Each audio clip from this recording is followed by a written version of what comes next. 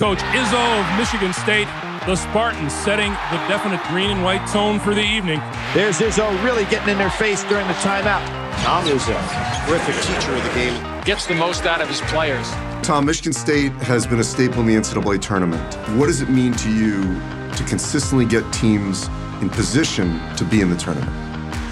Well, it means the world to me. I think consistency is what we're all looking for. You know, like I remember when we won it, because we won it year 5. We went to a Final Four in year 4, and everybody's ready to canonize our program. And I said, come back in 10 years. You know, but in 10 years, we've still done pretty good.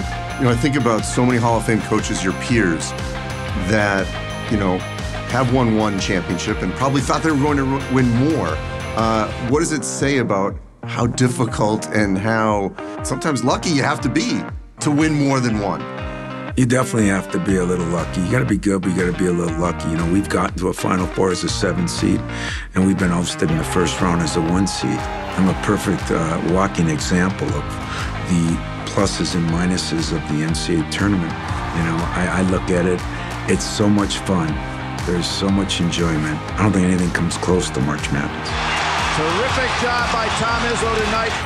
Tom Izzo, 8 Final Fours, a national title. Your peers have retired, and you're still going. Why? Stupidity.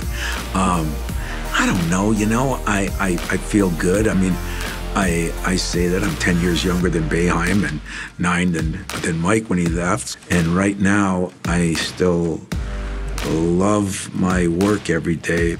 In that longevity, it'd be 25 straight tournaments.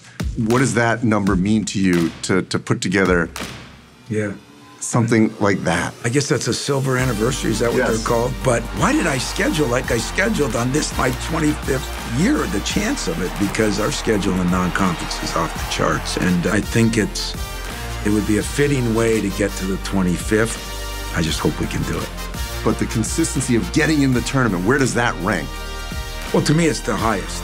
It really is. I mean, but as far as for the program and for what I really wanted to accomplish when I got there, that was the ultimate word. Consistency and culture, the 2 C's, you know. If you can have consistency and you have a culture. But if you can keep consistent, I think that says it all about your program, you know. Not a Final Four here and, you know, win 10 games here. It's consistency that I think is the way somebody should be measured.